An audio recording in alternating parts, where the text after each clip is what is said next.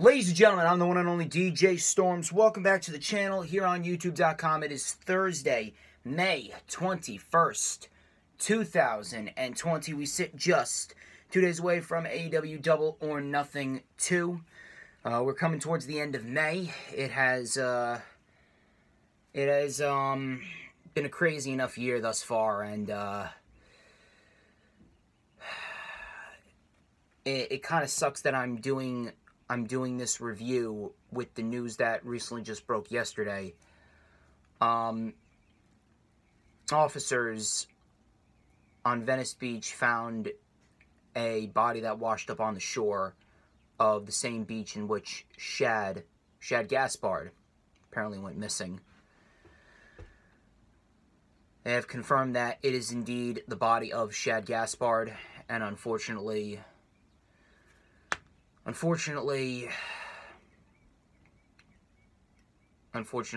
Shad did not make it.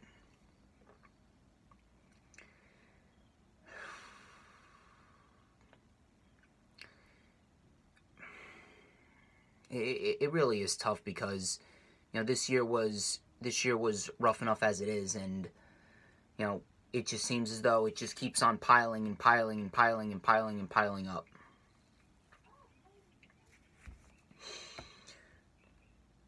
I remember watching Crime Time, Shad Gaspard, and JTG when I first started watching professional wrestling, and I loved what the guys could do. And then after they left, I became more wiser, and I started to see how great of a human being Shad Gaspard really was, how compassionate of an individual he really was, how he held his family very, very close to him, he held his friends very, very close to him, stopped the robbery, and we had this scenario where he really showed us that he was one of the most selfless human beings on the face of the planet, and he put his son's life over his own.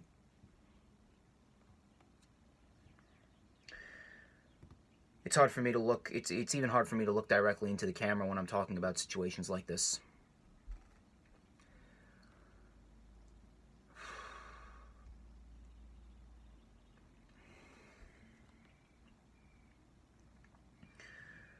The world lost a brave, compassionate individual. And it really does goes to show you that, you know, the wrong people are really taken from us way too soon.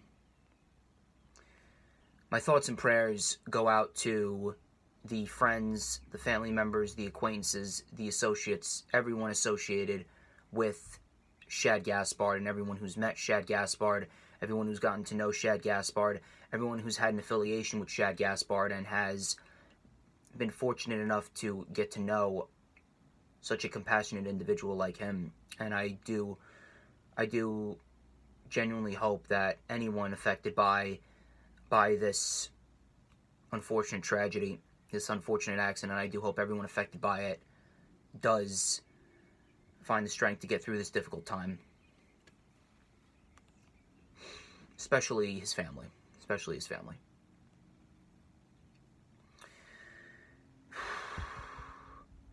I'm going to do my best to get through the rest of this review for Dark Side of the Ring. We have a lot of content coming this week. We've had a lot of content this week, both in the podcast realm and here on my channel. First things first, before we get into the review, please follow me on Twitter at HistoryMakerDJS. Please follow me on Instagram and Periscope at TheDJStorms. Add me on Facebook as well. And please like the official DJ Storms business page, and I may just send you an invite to join the official DJ Storms Posse group on Facebook. All the links are in the description. For collaborations and business inquiries, please send me an email at StormsTakeOver@gmail.com. Quarantine with Thunder, episode number 8. That is currently up on the channel right now. If you want to go check that out, please check that out. We got episode 9 coming next week. Please set your calendar dates for tomorrow. tomorrow at 3:30 p.m. Eastern Time. The rundown for AEW Double or Nothing 2 will be premiering live on the channel. You can hear my expertise analysis on everything concerning All Elite Wrestling's second pay-per-view of the year. We have the official Lightning Flash update, flagship show on my channel. That is going to take place on Saturday. It's going to be live at 1 p.m., 1:30 p.m. Eastern Time. I'll keep you guys updated there. And the Blue Riot's going to be my guest. We are going to talk about all WWE shows. We're not going to be reviewing AEW Dark or Dynamite, and I will explain why in just a minute. And then we got some news, rumors, and reports to dissect as well. And then on Sunday is, of course, the rewind for Double or Nothing, my review, my takes, my thoughts, my opinions on Double or Nothing 2 and what is going to take place on Saturday. Please hit that thumbs up. Hit that thumbs up. As always, try and get this video to 20, 25 thumbs up. The brand's been booming. The brand's been on fire since the pandemic has started. I've been uploading like nonstop, and it has been a constant uphill battle to get to 2K. Trust me, it's been an uphill battle to get to 2K for a long, long time now, but we are this close. DJ 2K is going to become a reality. So I want you to like, I want you to comment, and I want you to subscribe. Hit that notifications bell. Help me become DJ 2K before the summer officially begins. I'm hoping to hit DJ 2K probably before NXT TakeOver in your house, maybe before Backlash. We'll see what happens there. But I do definitely want to hit 2K before I eventually go back to work. My intestinal disease has been slowly getting better, slowly but surely.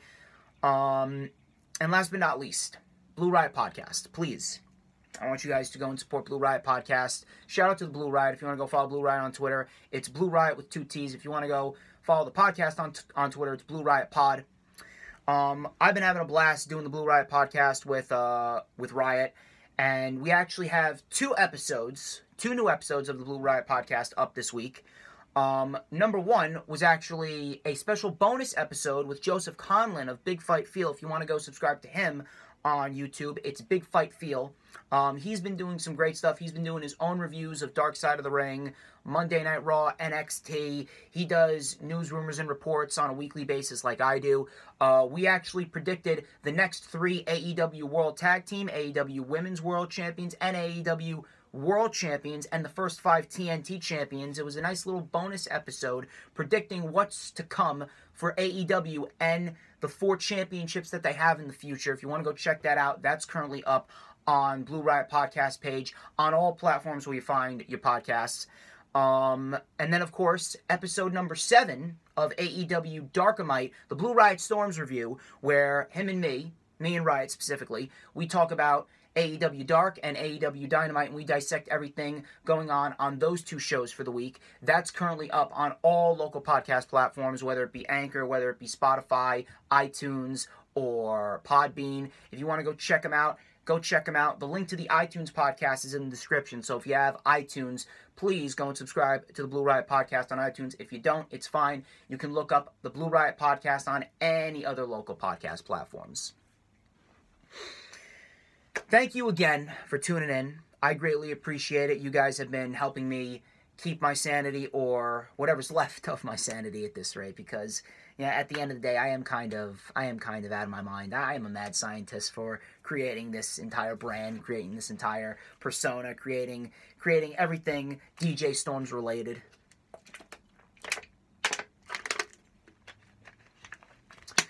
Anyway, enough of the self-brand promotion and advertisements. Let's get straight into the review. Dark Side of the Ring, the final days of Owen Hart. We all know the story of Owen Hart, and we all know what took place as far as Owen Hart goes, and we all know how great Owen Hart was. Undoubtedly one of the best technical wrestlers in the world at that time. He was such a guy ahead of his time. And he had so much potential. He was young, he was athletic, he was hungry, he was so technically sound. Came from the Hart family. And Brett really established himself as the biggest breakout star from the Hart family, the Hart Foundation, and he really helped get Owen over. He helped get Owen over. He fought his younger brother at WrestleMania 10 in what is described, in many people's eyes, as the greatest opening matchup in WrestleMania history. And that win in that feud with Bret Hart catapulted Owen to new heights, became King of the Ring, Intercontinental Champion, Slammy Award winner, and that obviously resulted in a busier schedule. That eventually resulted in a busier schedule and a more ruthless traveling schedule. And he didn't really want to just be known as Owen Hart, the wrestler. He wanted to realistically have a normal life outside of wrestling. He was a family man first, and good on him. They had a lot of star-studded guests. They had Jim Cornette in there. They had Jim Ross. They had The Godfather. They had D'Lo Brown, Martha Hart, his kids Oj and Athena Hart.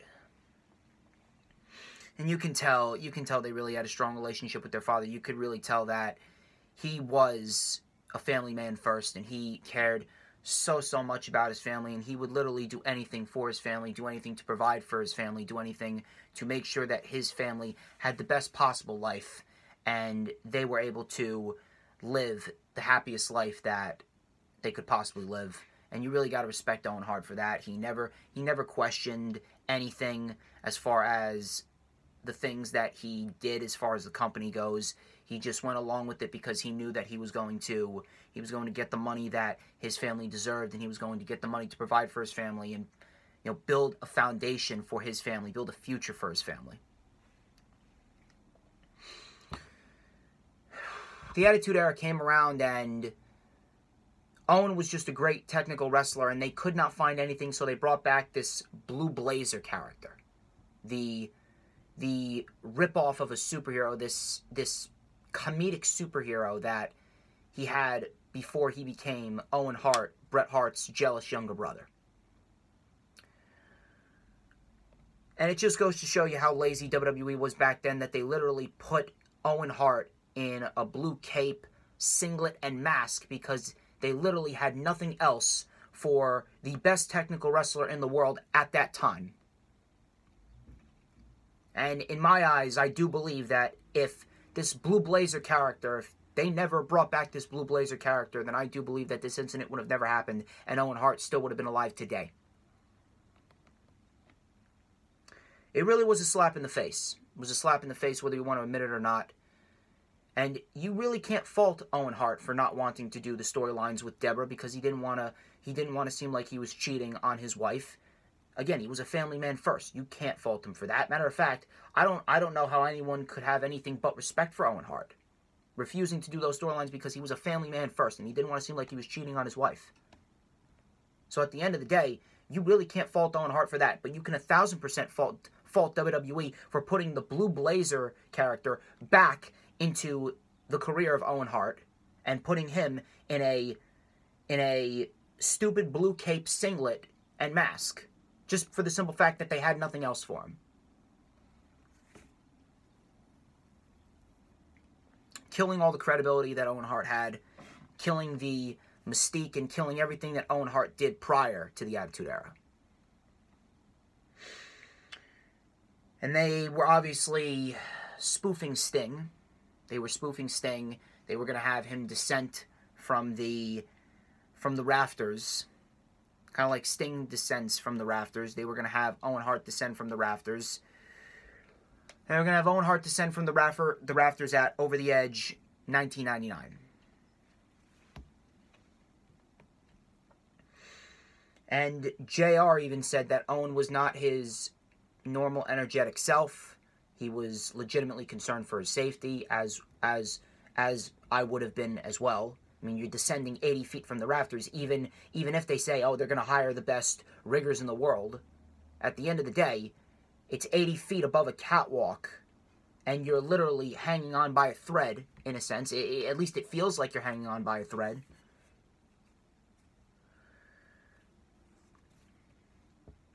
So Jimmy Corderas, who's a shill, by the way, but that's another conversation and another story for another time.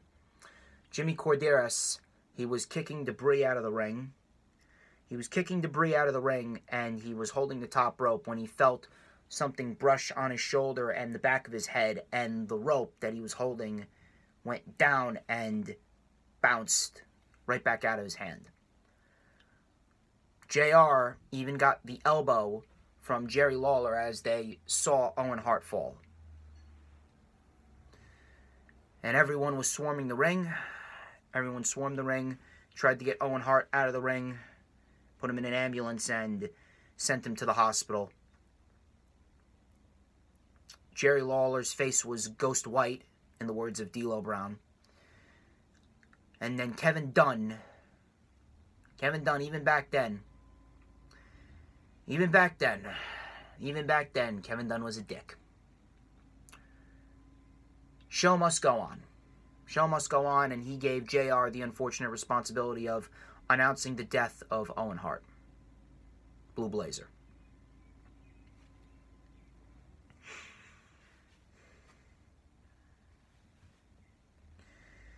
Vince called up Martha. Martha was directed to the doctor, and the doctor had to break the unfortunate news that Owen Hart had died. He had fallen. I can't imagine what his kids were thinking at that time, and I can't imagine being Martha Hart and having to break the news to your kids who are now fatherless. So they then traveled to the place. They traveled to Over the Edge, and they walked the catwalk, and they saw the little hook, the little harness. The harness that barely could even support a 240-pound individual. And right then and there, it just goes to show you that WWE never cared about the safety of Owen Hart. WWE still doesn't care about the safety of their competitors. Vince McMahon doesn't care about the safety of his competitors. Vince McMahon only cares about how much money he's making and how much of a profit he's getting at the end of the night as far as the show goes. And in my eyes, it was pure negligence. Pure negligence, pure neglect for the safety of an individual who did everything that he was supposed to do for a company that didn't give a shit about his well-being to begin with. Now, while I'm on the side of Martha Hart there, the tactics that she did use and the way that she went about suing the company, I understand the suit, but them not taking a settlement, wanting $35 million, them having to get a new lawyer, which I don't believe was said. The way that they went about it, I understand the frustrations, and I understand the way that one would feel, and I would feel the same way, but the way that she went about things caused her to lose a relationship with Brett, and it really took things to a different level, and she almost would have gotten out with nothing. I understand that she wanted justice, but it really is a tough scenario to think about. It's a tough scenario to think about. There's layers upon layers upon layers when it comes to an incident like this.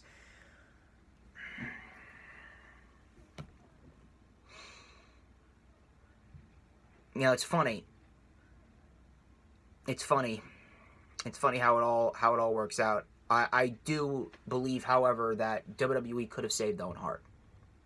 And their negligence of his physical well-being and the decision to just continue on with the show instead of stopping the show after you just had an unfortunate accident like that, and you just elected to continue the show.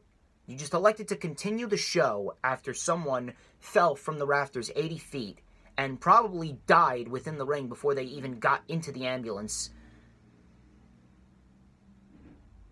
You had the incident with New Jack, who's pretty much a felon, where he literally threw someone off a scaffold, and he said he was legitimately trying to kill the guy, and the guy landed on the ropes and made it out with a broken ankle. Meanwhile, Owen Hart, in this unfortunate accident, fell 80 feet, landed on the ropes, and WWE barely even made an effort to save him. And they barely even showed that they even cared about the guy, and they continued on with the show in that scenario. And please do not even give me the excuse, oh, what were they supposed to do? They weren't living in a pandemic like we are now. They don't need to continuously putting on shows. They're already losing enough money as it is now. Yes, I understand that, but they maybe would have lost a little bit of money at that time. And yes, people would have complained, but at the end of the day, that's just one show. This isn't 6-7 months worth of shows. This would have been one show that they would have canceled early, and they would have stopped early for the safety of one of the people that gave their life for them, gave their entire life for the business.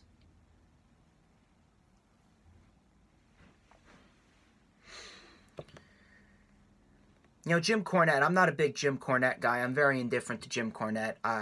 He really does not understand the modern day concept of pro wrestling, but I can't help but feel for Jim Cornette, and you can definitely sense that Jim Cornette feels strongly about Bret. He's worked with Bret. He's managed Bret. No, not Bret, Owen.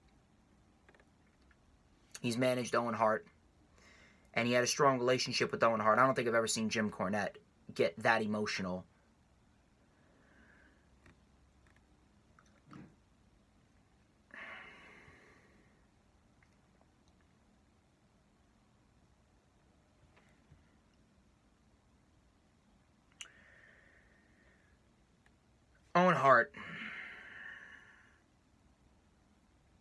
Owen Hart, he does deserve to be in the Hall of Fame. Absolutely, he does. I don't think that anyone would disagree with me on that. If you are a wrestling fan, you know for a fact that Owen Hart, and everything that he's given and everything that he's done, you know for a fact that Owen Hart is 1,000% worthy of being in the WWE Hall of Fame. But based on everything that's going on, I fully stand behind Martha Hart as far as the decision not to have Owen Hart in the Hall of Fame. Mainly because of the fact, I know for a fact that if I was in her position, I would not want a relative, an associate, an acquaintance, a friend. I would not want anyone affiliated with a company that neglected his physical well-being for a pay-per-view that could have easily been shut down one night, one pay-per-view that could have been canceled early. Yes, people would have complained, but at the end of the day, one pay-per-view being cut short isn't going to kill a billion-dollar company. And I do firmly stand behind Martha Hart when she chooses not to allow Owen to be glorified by the same company that neglected his safety.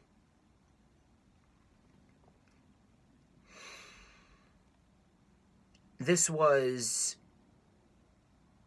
undoubtedly the most emotional episode of Dark Side of the Ring that I think I've ever watched.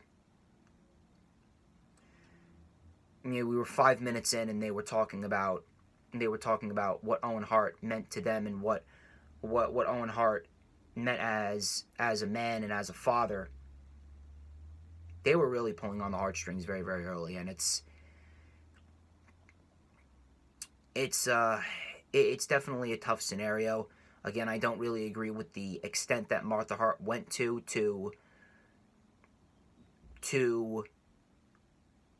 fight for justice. Trust me, I would want justice too, and I would want my husband or my wife, if I was married at the time and that happened, I would want justice. I would want justice for them, but it's a shaky scenario. It really is a shaky scenario to talk about. I don't really have too many words for it as far as it goes. I do agree 1,000% they should have stopped the show. They should have stopped the show. They should have ended the show, sent people home early, focused solely on making sure that Owen was okay, and they did not. They neglected his safety. They also neglected the safety of him by having that small little hook try and support a 240-pound man, and they pretty much thought that, hey, nothing could go wrong. Nothing could go wrong with the WWE. They just didn't care. They just didn't care. Even if something went wrong, they wouldn't have cared. The fact that they pretty much forced JR in a sense. They pretty much backed JR in a corner to announce the death of Owen Hart live on pay-per-view.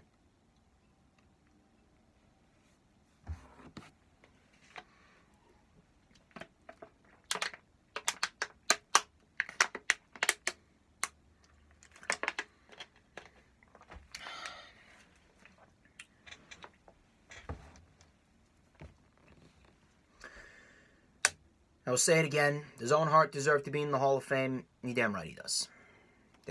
I don't think there's a single person that would object to Owen Hart being in the Hall of Fame based on everything that he has done and everything he's accomplished and the legacy that he's built. Beating Bret Hart, becoming King of the Ring, Intercontinental Champion. He got the Slammy Awards over, for Christ's sakes. But after what happened, I stand by Martha. I stand by Martha, and I do not think that Martha should allow him in the Hall of Fame, and I believe that she's doing the right thing in this scenario.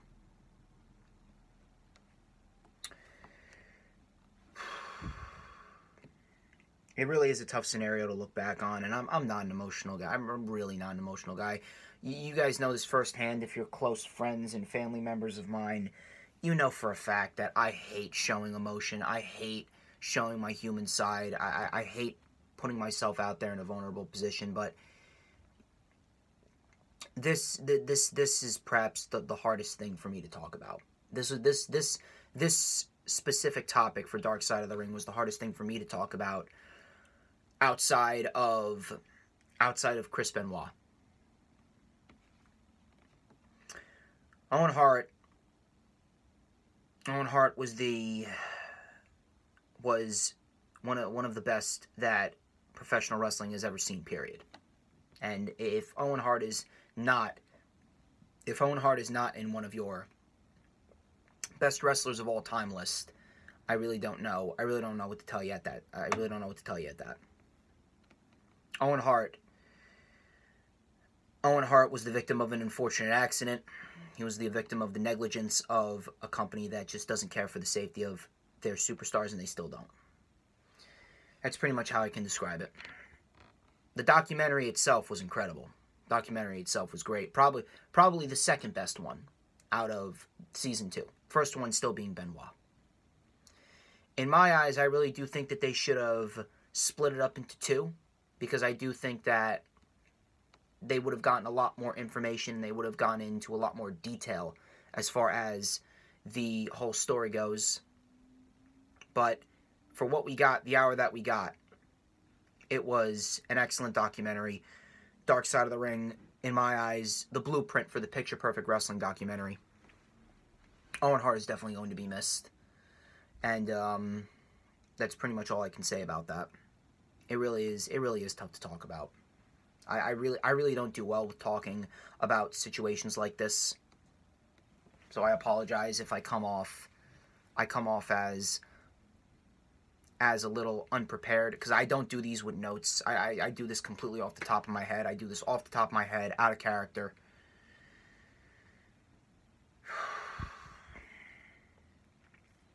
It really is a tough scenario. It really is a tough scenario to think about. All I can say is that I do still firmly stand behind Martha Hart. Owen Hart is not going in the Hall of Fame. He's not going to be glorified by a company that neglected his own safety.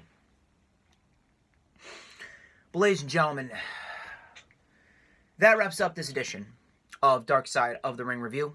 I would like to thank each and every single one of you who tuned into this video. Thank you to everyone watching. Thank you to everyone who's been supporting me. Shout out to Sarah. Sarah from Australia. I know she's watching. She has been one of my biggest supporters of the Dark Side of the Ring reviews, and she actually just lost a friend of hers. So my thoughts and prayers go out to her. I know that she hasn't been very active on social media, so I know she's going through a rough time. I truthfully hope that she's okay. Best regards to you. I love you, Sarah. I hope that you are doing okay. I hope you're staying safe. Thank you to everyone else as well. Thank you to everyone else who's a supporter of mine, who's a subscriber of mine. You know what to do. Check out all the links in the description. Like, comment, subscribe. And this has been Dark Side of the Ring Review, the final days of Owen Hart. I will catch you guys tomorrow for the rundown for AEW Double or Nothing 2. You guys have a great Tuesday. Or excuse me, a great Thursday.